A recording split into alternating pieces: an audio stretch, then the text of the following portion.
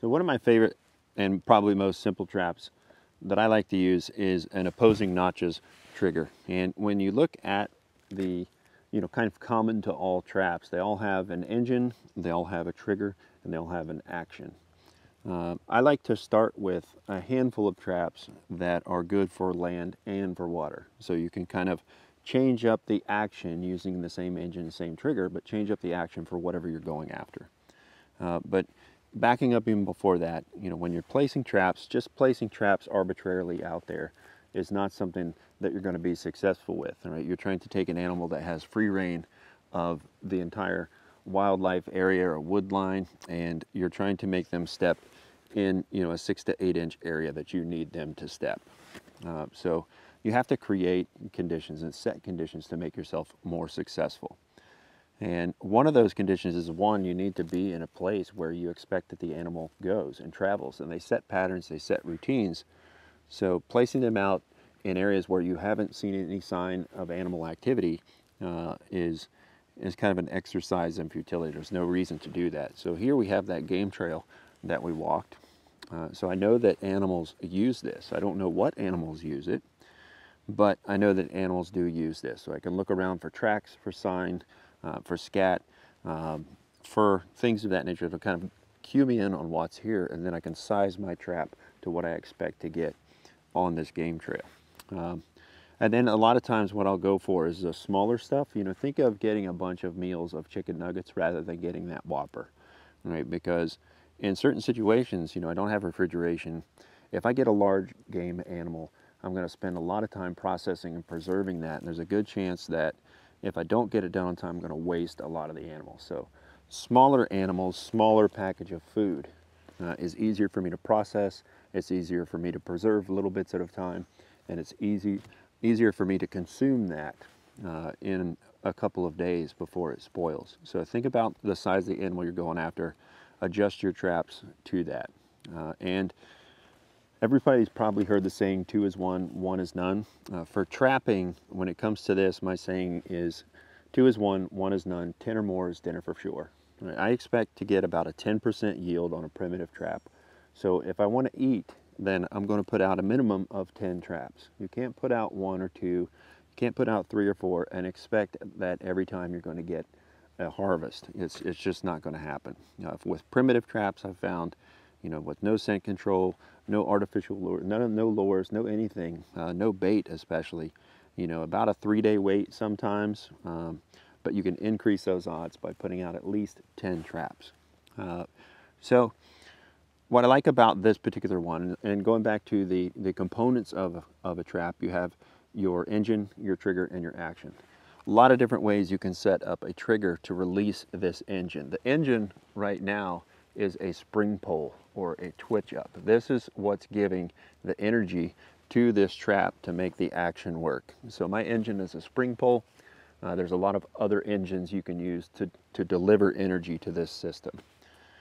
As far as the trigger, I've got an opposing notches trigger where I basically got a stake notch with another stake notch, and I've turned those opposing so that they catch on each other. And I adjust the sensitivity in the direction by the amount of purchase I give those notches. All right, so this one is barely hanging on, and it's on the back side because this particular snare is set up, the snare being the action in this case. This particular snare is set up with the expectation that it's evening time, and tonight while I'm sleeping, they're going to walk down through here to get water. So I've set it up directionally to where they're going through that way. Now, going back to changing out the action and why I like to use multifunctional traps when I start is I can use this same engine, I can use this same trigger, and I can change this action to, instead of having a snare on the end, I can have fishing tackle on the end. I can have fishing line with a hook, possibly some sinkers, maybe a float, and some bait, and I can use this to actually catch fish. So this system is effective for land trapping and for water-based trapping. And either way, life kind of exists at the edge, at the water's edge, and we're kind of pretty close to the water. Everything's going to be coming there, so I'm going for a land animal. What I could do is make several more of these and put them out in the water and just use a different action on the end. Use the fishing tackle action instead of the snare.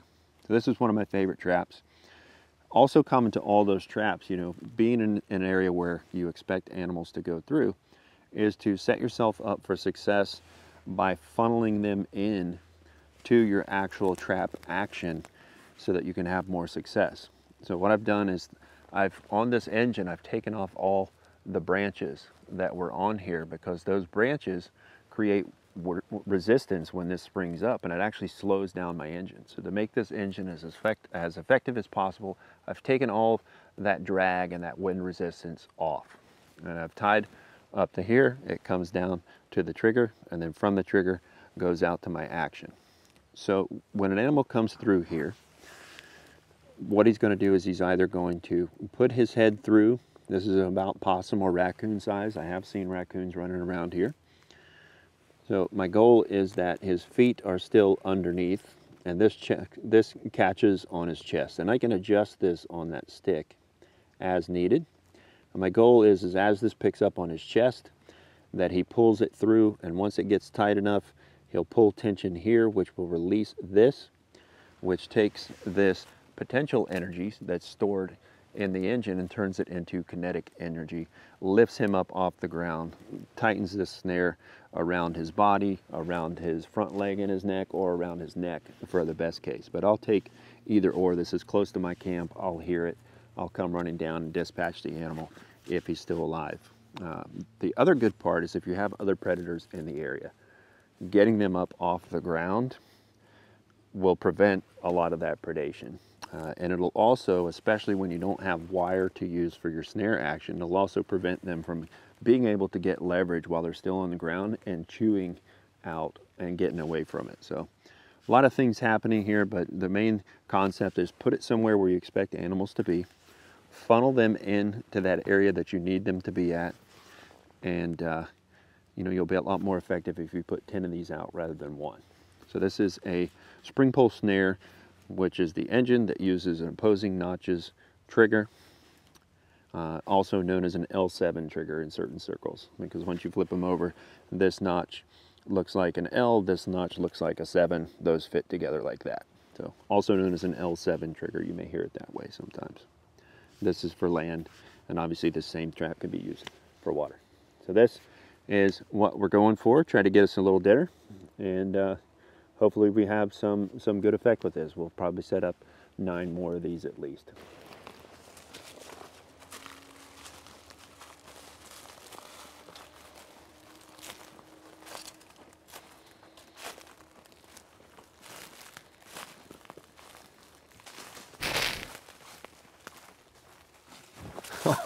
Yes! Man, I tell you, you never know exactly what you're going to catch, but I just caught a beautiful, perfectly marbled, nice, juicy ribeye. Yes! I'm going to be eating good tonight. I'm going to harvest this guy, try to save all of it that we can. We're going to use every single bit of that harvest. Let's go cook that up.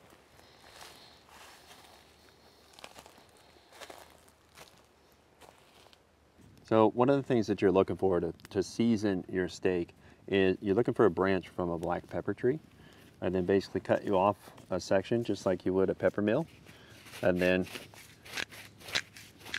grind some out. And you just want to kind of season it to taste. I like a lot of black pepper, so it might take an extra branch or two. So usually if you look around, growing right next to the pepper tree, you'll find the leaves of the salt plant. And what you do is you take those and you really just start crushing those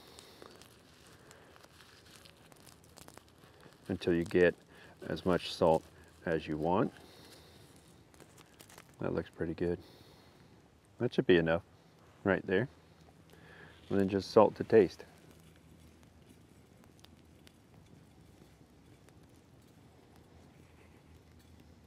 So you want something for your pan to really cook it in that's going to give that ribeye some good flavor. And ribeyes have a lot of fat, which is great, but you can always get a little extra. So if you can run into a pack of wild boars, and you can find sign everywhere, find those game trails, what you want to do is make contact with that group of wild boar, and then you want to find the older wise one. He'll be gray, kind of a razorback, just a bristly old boar. You want to find him, and if you can answer his riddles 3, he will gift you with some beautiful, precious, delicious bacon fat. And so I think the last thing that we need for that steak is I really would like to have some wild garlic. So I'm going to start digging around kind of underneath the leaves and see if we can't find any. And these roots out up. Found a whole clove right there. There we go. Some nice wild garlic. That's going to be really good on that steak. Peel that.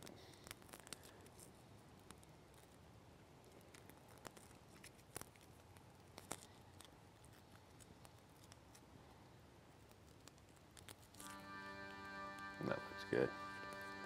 Throw that dude on there. That's it. Now I'm going to wait for these coals to die down a little bit and get me a nice bed of coals, and I'm going to set the pan right on there and just kind of flash sear both sides of it and let it cook until it's the perfect consistency.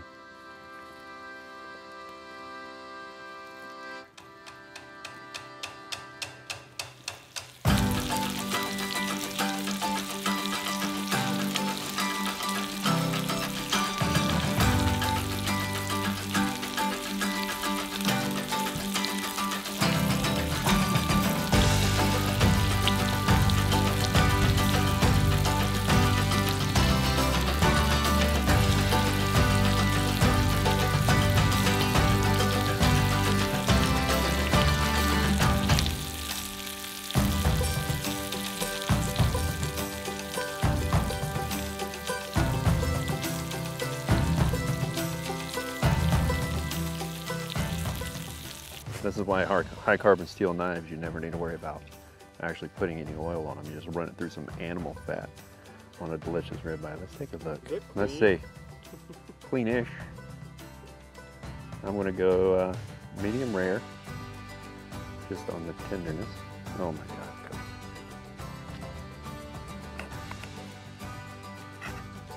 A little more than medium rare. Warm pink center. That's going to be delicious. I'm going to get a little of this fat because my daughters always eat all of my ribeye fat. So it's rare that I actually get to try it. Should have made some chopsticks. Oh yeah. Safety first. Use my hands too. There we go. Half fat, half ribeye. Oh my God. And that butter fat just a little bacon grease follow.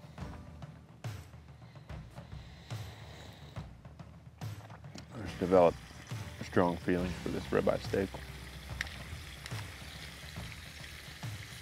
All right. Tender, juicy, perfection.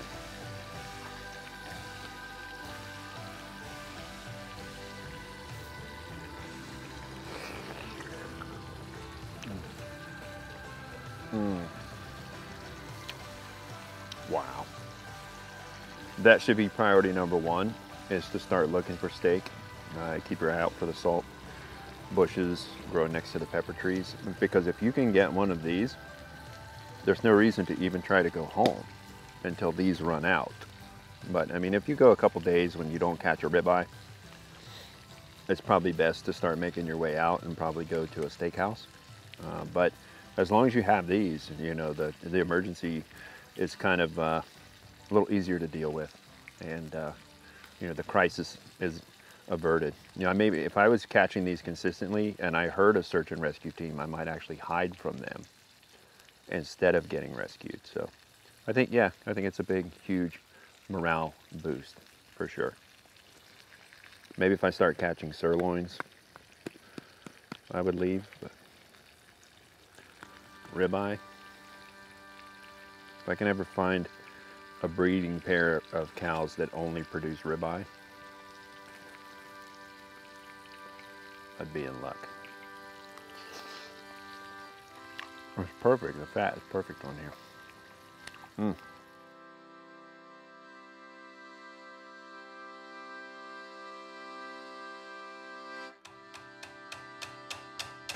Dismount.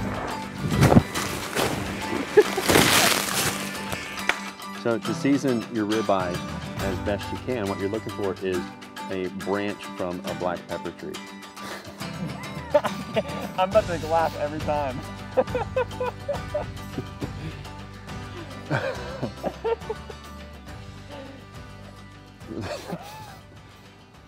Wow. You're looking for the branch. Oh, shit. I can do this.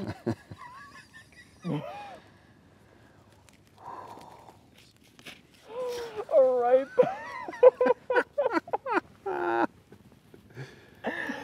Oh, Now we got to get an actual pepper mill. All right. Find him, and if you can answer his riddles 3, he will gift you with some beautiful, precious, delicious bacon fat.